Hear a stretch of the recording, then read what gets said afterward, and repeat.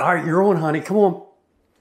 Today, we're making a great wine, cantaloupe wine. Look at all these cantaloupes and melons we got in front of us. Stop. What? You're gonna count these. You're gonna count 30 of them. Yeah, right. But it's gonna be a twist today because I'm gonna show you how I like my cantaloupe when I'm eating it just plain. We're gonna add a twist to this. This right here. 2. She's still counting. 4, 6. Nice melons, honey. Get right into this video. Make sure you like, subscribe, and click that notification bell. Oh yeah. We don't gotta stay friends forever. We can cross that line together. Find love, baby, never say never. After all this time, I just want to take a step in a new direction. This is how you eat cantaloupe. You gotta put a little salt on there, and then you gotta sprinkle a little pepper. This is the inspiration for this video. Let's taste this. That pepper just enhances it. I hope it does the same thing to this wine. Now, we're gonna put peppercorns in this wine because you saw in the beginning here, I like fresh ground pepper on mine. The number you wanna put in here per gallon is 10. Since we're making a 3-gallon batch, we want 30 of these. Now, a lot of people that make whiskey, they add peppercorns to make it taste a little bit stronger. It'll give it a little more heat, which is what pepper does. So if you want less pepper taste, just don't put 30 in. Now they're all over the damn place. 2. She's still counting. 4, 6. You got 30, hon? It doesn't seem like it, but I do. Recount them quick. No. All right. Like I was just saying, if you ever tasted peppercorns in your whiskey, most likely it has peppercorns in. Honey, what are you doing? Oh, I didn't think you were on me. I thought you were on that. No. Now, if you taste peppercorns in whiskey or any alcohol, most likely it does have peppercorns in. One of the old whiskey tricks is they add peppercorns to make it a little more heat, to make it taste like it is stronger than it really is. That's why they do it. So we got our peppercorns counted out. It is time to cut some fruit. All right, you asked for it and you got it. Instagram is here. Make sure you're following us on Instagram to see behind the scenes and what's coming up next on this channel. You'll be the first to know now. Linked in the description. Cut your melons in half, and then we're gonna scoop the seeds out, and then we're gonna cut it in quarters. You don't wanna put your rind in this wine. So there we go. Let's get the seeds out. There we go, removing the seeds. You don't want any of those in if you can. Now, when you're making cantaloupe wine, you want like 2 small ones per gallon. These are, I would consider large. Since I'm making a 3-gallon batch, I would want 6 small ones or a little bit less. So that's why I'm only gonna use 5 today. Now we're gonna just quarter these up, or 8ths, whatever's easier for you. This is just gonna make it easy to get the skin off. Now remember, when you're doing this, this will work for any melon. You know, honeydews, your watermelons. I got a whole video on just watermelon wines, so make sure you're checking that out. But this is, like I said, it's gonna have that twist with a peppercorn in it. I can't wait to taste this. What about you, hon? Oh yeah, I'm excited. I'm not real fond of cantaloupe, but I don't like bananas either, and I love your banana wine, so. Oh yeah, this is gonna be so sweet with that cantaloupe and then that hint of heat with that black pepper. It's gonna be incredible. Now, always remember, when you're making wine from fruit, always try and get organic. Now, the secret to this is when you get it off of the rind is to cut these little chunks, because as we put that in the mesh bag, the juice will come out of this fruit. So remove the rind, cut into chunks. All right, there we just peeled. How many was that? 6, 5. 5 watermelons. And if you did this... Cantaloupe. 5 cantaloupe we just peeled here. She did most of the work on this. But if you did this right with the measurements of the cantaloupe, you should come out with 3 to 4 pounds per gallon. So This should be what, 9 to 12 pounds? And if it's a little extra, that's fine. It's just going to be much bolder of a wine. Let's get the sugar dissolved on the stove and then get everything put together. Now, you all know we need sugar to make wine to turn it into alcohol. So I'm making a 3-gallon batch. You want 2 pounds for every gallon. So I'm going to measure out 6 pounds of sugar here.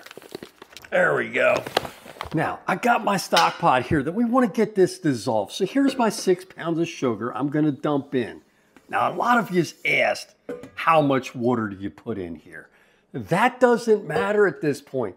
You just want to cover your sugar enough to make it into a simple syrup. So I'm going to put this one and another one in. And here's number 2. I don't have it totally filled. Like I said, just cover your sugar. This does not matter at this point because we're going to dial in that ABV in one of the next steps. Get the heat on and let's get this going. And make sure you're stirring this. You don't want to burn your sugar in this stage. So keep stirring this until it turns crystal clear. I'll show you that here in a second. So hopefully you can see how clear it is. I'm starting to see some bubbles on the bottom. It's crystal clear. That's when you're done. Shut off the heat and let this cool to room temperature. All right, so here's a few things you're going to need in your primary fermentation. Of course, you've got to sanitize. Yeast nutrient, pectic enzyme, acid blend, Camden tablets, and wine tannin. Remember, I got links to all this stuff in the description. Now, one thing to be successful in winemaking hobby is make sure you're sanitizing everything. I got a complete video on this, so I'm not going to go over this, but I always mix a 2.5-gallon batch of sanitizer with a 1/2 ounce of Star San and put all your equipment in there and let it soak a little bit. And make sure you have a squirt bottle. This thing comes in handy when we're dealing with the primary fermentation and we're stirring this each day. I won't give this thing up for anything. All right, the first thing we want to do is we want to put our Camden tablets in there, which looks like this. And we're going to crush them up between 2 spoons. We want 1 per gallon, so we're going to use 3 of these. 3 Camden tablets for this 3-gallon batch. The next thing we're going to put in is our wine tannin. This is just going to add flavor for your wine. We want a 1/2 teaspoon per gallon, so we're going to put 3 of these in here for this 3-gallon batch. The next thing we're going to put in is our acid blend. Now, a lot of people ask, do you have to use this if you're making like a pineapple wine or an orange? No, you could leave acid blend out. But we want to put a 1/2 teaspoon of this in for each gallon, so we'll put 3 1/2 teaspoons. The next one, which is going to help our yeast bloom, is the yeast nutrient. Do not skip this. It's just going to give your yeast a boost. We want a 1/2 teaspoon for each gallon, so we're going to put 3 1/2s in here again. And again, this recipe is for every wine I make. The recipes for a 1-gallon, 3-gallon, and a 5-gallon batch in the description. But the last thing is pectic enzyme. We want 3 1/2 teaspoons of this, 1/2 teaspoon per gallon. Now the pectic enzyme, a lot of you have asked about this. You do not have to use this, but it will help clarify your wine. If you're using like a pulpy wine, like this Cantaloupe is going to be, it's just going to help with clarification. All right, now you notice I always put the additives at the bottom, and that's the way I always done it. Could you put the water in, the sugar water in here? Yes. But the next thing we want to do is get this mesh bag in here. And I got a whole video on this. If you're making wine from fruit, make sure you're using a mesh bag. And we're just going to slowly add this in, and then my wife, she'll just dump this in. I can hold this. Usually I don't have 2 hands, but this is working good. I'll hold the bag because you just don't want it to slip in. And look at all that juice. It's already coming out. Heavy. It looks incredible. All right, let's get this tied up. Oh, we almost forgot the peppercorns. There's our 30 peppercorns. You want to put them inside your bag. just like that. Now we'll cinch it up and we'll get our zip tie on here to close it up pretty good. We found a little hole in this. Yeah. This is the last time we'll be using this bag, but if we can get it below that, that's fine. Yeah. That looks good. We'll just cut that excess off. Now here's our sugar water that's completely cooled to room temperature, and we're just gonna dump that on top of this bag. Now we're gonna add water to this. I know about where the water level is gonna come up, but I just wanna show you here what I'm gonna do. So I'm just gonna fill this up and add more water. So here's the water I'm gonna add. I know this is gonna come up pretty close to that top rim, but I'm just gonna add a little. We're gonna take an ABV reading to make sure you don't overshoot your mark. I wanna try and get this wine somewhere about 12%. That's just where we like it. All right, now it's time. Remember, we put them additives at the bottom. This is the time where you wanna try and get them stirred in the best you can. You want to get oxygen in the primary fermentation stage. So we'll just get this stirred in, and then we'll take our ABV reading and see where we're at. Now you can see as we stir this, do you see how brown it got? That's the wine tannin. That will go away. So don't be alarmed that it looks like dirty water. Now, we got our hydrometer. I don't know if you can see this, but there's one side that is potential alcohol. So when I said we're trying to get to 12%, that's right here. I guarantee you, where it's at now, it's gonna probably be over 20%. The water level, just from experience, is gonna have to come up to here. So let's just see. That's actually 15%, so we don't have much to go. So I'm gonna add some more water. We'll stir it in and take another reading. Just do this ever so slowly till you get it to where you want. All right, I added a little more water here, and we're just gonna take another reading and see if we're close to our 12% mark. I'll get you a close-up of this, but we're exactly at 12%. That's it, we're gonna stop. All right, that's it. We're gonna close this lid up, and we'll come back in 24 hours. Do not put your yeast in at this point because you're just gonna kill it. Remember, we put them Camden tablets in there. That's gonna kill the wild yeast. That's what you wanna get to at this point. She's struggling. I don't know if she's gonna get it. It's really hard. God. That looks good. Here's the airlock. You wanna make sure that's filled at the proper level. There's 2 lines on this one. There's 2 different kinds. This is the one I like. See you in 24. All right, so it's been exactly 24 hours. It's time to put our yeast in. I like this Red Star yeast because it's never failed me, and it's got a high tolerances for temperature. Now, you can see we're not getting much action in here because we didn't do anything yet. So all I'm gonna do is push this fruit down just because you wanna keep your fruit moist in every stage of this. And then all we're gonna do is add our yeast right wherever we see a liquid. 1 pack is all you need for a 3 to 5 gallon batch. If you're only doing a 1 gallon batch, all you need is about a half a pack. But I'm just gonna use this whole thing. And there we go. Put a little over here.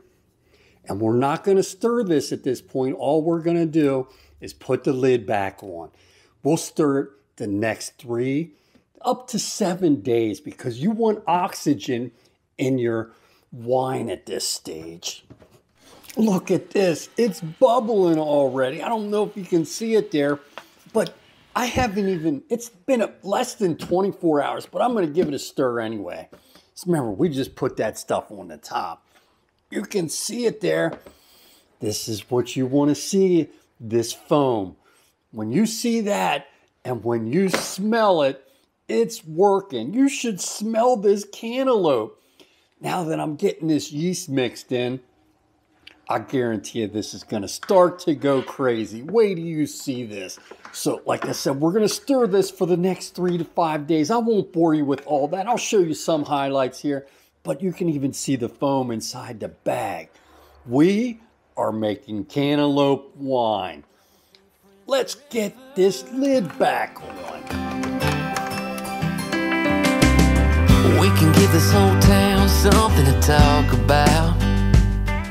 All right, it's day 7. You can see this thing is slowly coming to a crawl. So I know it's probably time to get this in our secondary. So we're gonna open this up and we're gonna rack it. And I'm gonna show you how to do that. But this was a fast rack. I don't know if I've ever had one in 7 days. Usually they're above that, 10, 14 days sometimes. And before we rack it, we wanna test it. We wanna check the specific gravity because we wanna get that to 1.0. That means whatever our starting potential was, that's what it's gonna finish. I think you remember, it was somewhere between 12 and 13%. So we're gonna get this lid off and we're gonna take our specific gravity reading right in this bucket. I can see there's not much foam in here anymore. So I got my sanitized paddle. We're just gonna move this a little bit to the side and drop our sanitized hydrometer in here. And this should fall all the way to the bottom. And I'll get a close up, but it is a little bit over the 1.0. So I gotta get this racked because we're leaving for vacation tomorrow. It'll finish up in the secondary, no problem. So I got the sanitized racking cane. We're gonna put that down in our carboy here. We're just gonna get the siphon going. I'm thinking we're gonna get more than 3 gallons out of this. But you don't wanna stir it at this point. I got extra carboys in case we go over. It's already sanitized.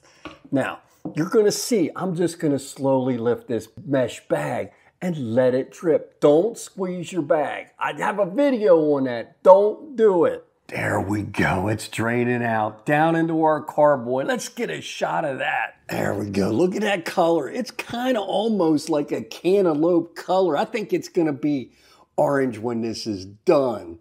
Now, our carboy is filled about halfway at this point. So I'm just gonna slowly lift this up and let it drip out of the bag. Like I said, don't force it. Just like that. I'll just hold it here. You could do something else to suspend this. I know some people will put a bar here and rig it up like that. But I think we're gonna just have enough for this 3 gallon. We might not need another one. Which it is a 3 gallon recipe. That's gonna be perfect. Look at the color of this. Now, it's very cloudy because there's still yeast that's gotta do some work in there. But it'll clear up perfect, I promise you. So there you see it. That's the cantaloupe and pepper one. I wanna smell this. Oh, you do smell the cantaloupe in there. I don't smell the black pepper, but I'm hoping to taste that. That wraps it up for part 1.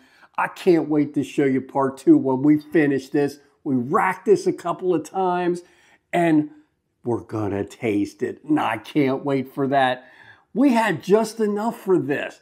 I might have had a half a cup. We didn't need our second 1 gallon jug. I thought we might get a little more out of this, but we didn't. Now you saw where I put that. I put this airlock on right away. Again, oxygen is your enemy at this point.